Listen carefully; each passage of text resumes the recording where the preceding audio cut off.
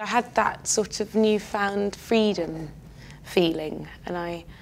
felt like I could just do anything because I didn't know those guys either, and I realised that, you know, that is my life, is that I just go around playing music with people,